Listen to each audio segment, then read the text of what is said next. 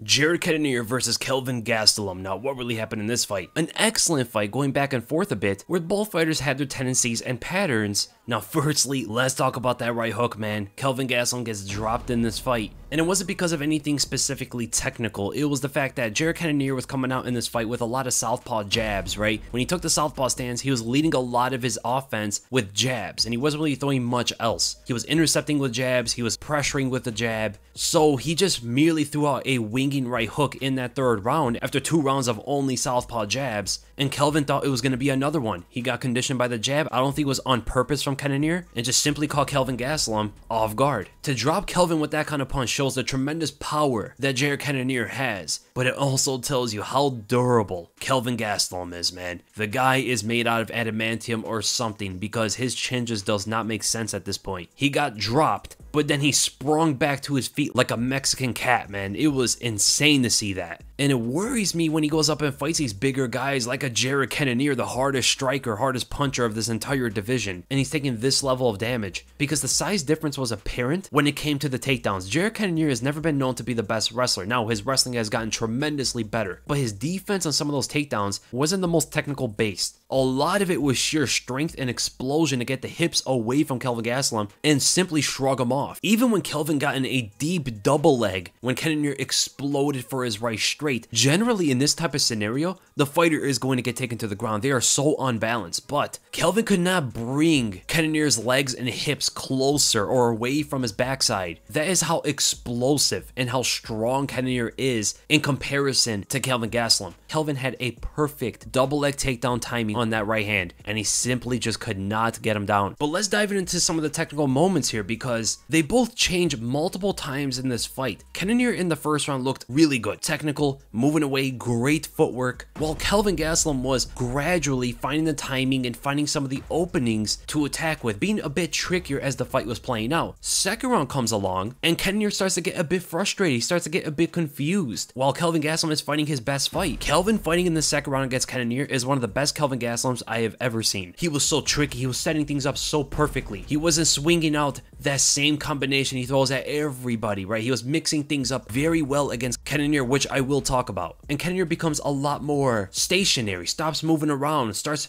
challenging Kelvin into brawling exchanges. And then after the knockdown, Kelvin reverts back to his simple ways. Same combination over and over and over again, not changing things up, and his trickiness that he had goes out the window. Whereas Jared Cannonier, after talking to his coaches, he reverts back to how he was in the first round, being a lot more technical using his footwork, but without one thing: the kicks. Jared Cannonier in the start of the fight was throwing a lot of kicks to the body, into the leg, but plenty of those kicks were getting caught by Kelvin and getting Jared off balance. So in the mid rounds, Cannonier abandoned the leg kicks and stuck to his hands more, acting as a sniper for the majority of the fight. Whereas Kelvin Gastelum, he was going for the same sort of thing he goes in every single fight, trying to take the outside foot, right hand setup, big left hand ender. And actually in the fight, he would do this even though Cannonier was switched into southpaw, which takes away that outside foot advantage, and he will still wing it out there as if Cannonier is still in orthodox. But the problem with that is, it's very difficult to attack with a looping right hook into a looping left hook combination when your opponent has a long, stiff jab right in between you two. That southpaw right hand from Cannonier is ready to check and intercept Kelvin Gastelum at any given moment if he wants to attack in that same sort of manner. And not only that, that Kelvin combination that he goes against everybody with was completely countered by Jared Cannonier the entire fight through a multitude of different techniques. He would shift the escape into a right hook counter, so he's in the orthodox stance, and as Kelvin chases the outside foot, taps the lead hand, occupying it for a clear entry, he wings that left hook to the body, but Cannonier simply shifts backwards. He switches stances from orthodox into southpaw. That one single step creates enough distance for him to get away from Kelvin's big left hand, and as we all know, when Kelvin commits with that left, he overextends, and that opens himself up for a counter shot. The reason why Cannonier missed this right hook was he wasn't as confident to lower his defense for the right hook counter. You could see he holds his hands up until he's sure that Kelvin's left hook passes by. If he was a little bit more confident in this right hook, he would have threw it while shifting backwards, and that would 100% have caught Kelvin Gastelum. But this was the very first round when you saw this specific example. Cannonier has not downloaded the data yet. He's an intelligent fighter who attacks after figuring out the opponent's tendencies. But the most effective way Cannonier got away from this combination, when Kelvin wants to chase the outside foot, Cannonier will give it up to him by exiting the outside step space. So as Kelvin moves off to his right, to take the outside foot, Cannonier is moving out to his own right, but backwards. He's acting almost as an inverted mirror. This angle and distance gives Cannonier a window on Kelvin's chin if Kelvin commits with that left hand of his, which he did many times in the fight. This angle that Cannonier exits on can be a bit scary because he's actually moving toward the direction that the left hand is coming at him. But the important thing here is the distance. Cannonier was very confident and sure of himself that he can create that distance like this and get away from any potential left hand from Kelvin Gastelum. Kelvin, because he's so used to throwing this combo on everybody, he's so confident in that punch of his, when he wings it out there, he overextends, and that gives a big opening for Jared Cannonier's right hand. I mean, his overextension is so bad. Sometimes you can count an entire second to time a counter punch on him. I mean, half a second is long enough, let alone an entire second. For an example, in the 4th round, when he swung that left hand of his, Cannonier had literally an entire second to catch him with an uppercut, which potentially makes Kelvin Gastelum one of the easier guys to counter if you are timing his left hand specifically. And that's what Cannonier looked to do the entire fight. It looked like that was a big part of his game plan. This is a huge difference from Cannonier's previous fights. He's usually a very static, stationary fighter who just plods around the cage. He wants the opponent to come at him, he snipes him down with his tremendous power, doesn't really move anywhere in the cage. In this fight specifically, even though his precision and his awareness was stellar in this fight, honestly, it was his footwork that impressed me more than anything else.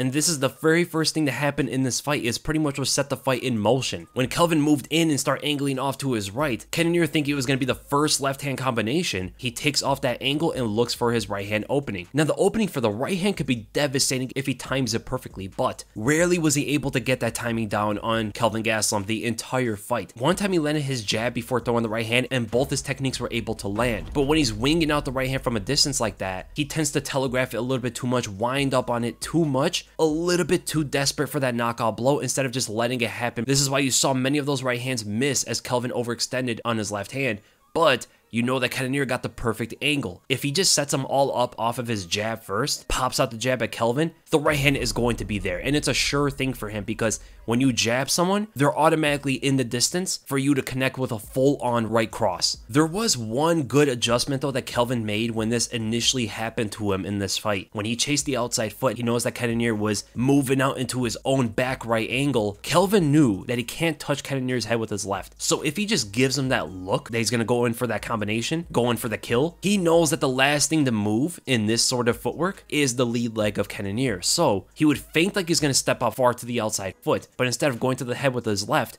he attacks the leg instead. And I wish he went to this a lot more in the fight. You'll see a pattern about Kelvin Gastelum, not only in this fight, in his entire career. He doesn't make the highest fight IQ decisions. Even though he has something down, he has a timing down somewhere, he has a tendency down somewhere, or he found an opening on the opponent, he tends to stop going for it after they've gone through a couple rounds, right? Kelvin Gastelum is usually the trickiest in the first 2 rounds. Afterward, he starts to go to a lot more of his simple techniques, his simple combinations. And it's almost like he forgot what he found out about his opponent, right? So Kelvin stopped going to this. He stopped going to his high feint low kick to create an imbalance for his hands to follow up afterward. If he specifically went to this the entire fight, he would have so much success in this. He would have landed that left hand so many times in the fight. Also, ending his combinations with the leg kick so he doesn't allow Cannonier to get away and counter without anything coming his way. Ending the combinations off with a leg kick causes more distance in between him and Cannonier. Also, it gives Cannonier something to think about after the hands are thrown. Or feinting forward for an opening from Cannonier in order to go in for a takedown. This feint has also opened many more things in that second round that he simply stopped going to for the rest of the fight. All of these things Kelvin has threw out the window when that 3rd, 4th, and 5th round came, and he started going to his simple combinations, simple movements yet again. Those techniques in the second round started to trick and confuse Jared Cannonier. At this point, we were so used to seeing Cannonier move away, use his footwork to escape the outside foot angle every single time he did it. But after Kelvin feinted up high when he took the outside foot, he landed the leg kick yet again, getting the better of Cannonier when Cannonier thought he took off the right angle and did the right thing. Then right afterward, Kelvin, very confident, he goes and checks the left guard and the right guard, but this time does not throw anything, and you could see Cannonier had a puzzled look on his face right after this happened. Immediately after this, Cannonier walks forward into Kelvin Gastelum, and Kelvin takes off the outside foot, this time no setup,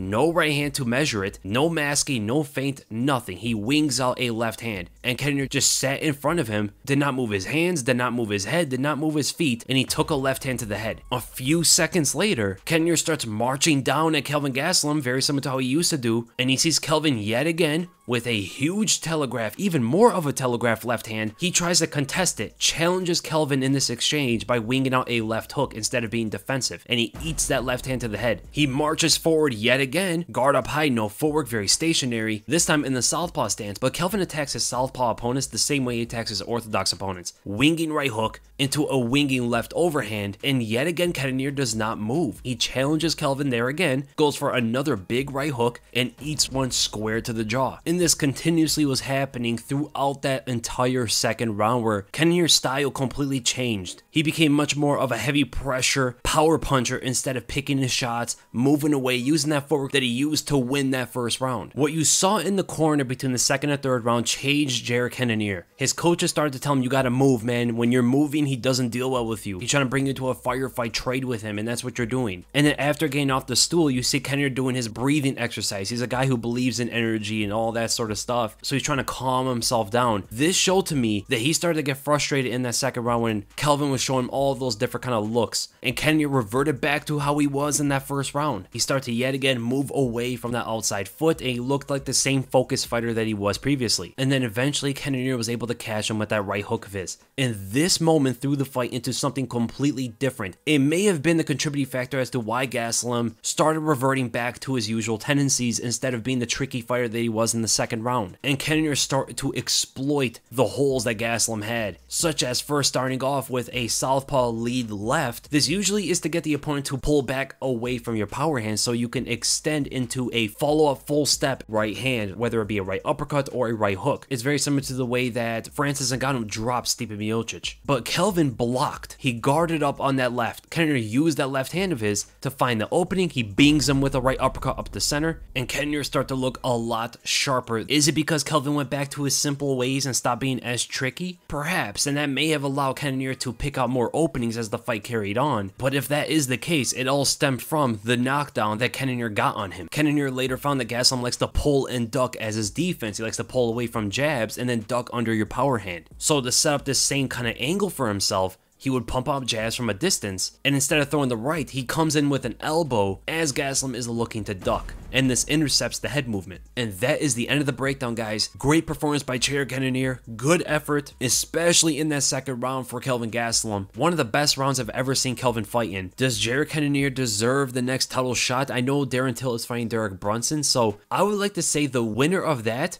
goes up against Jared Cannonier, and then that winner should be the next in line for a title shot, because Adesanya and Whitaker are not going to fight for a long time, man.